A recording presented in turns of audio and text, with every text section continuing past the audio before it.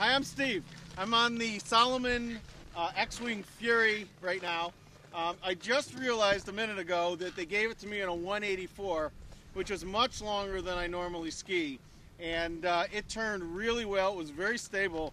I guess at a 184, I'm amazed now at how snappy it was and very stable along the turn. So I'm imagining that if I skied it in the right length, something closer to around a 170, it would even be quicker and snappier. Skis about 84 in the waist, 86 in the waist. Wood core, very stable, great out west ski, but also had enough snappiness to go on the groomers.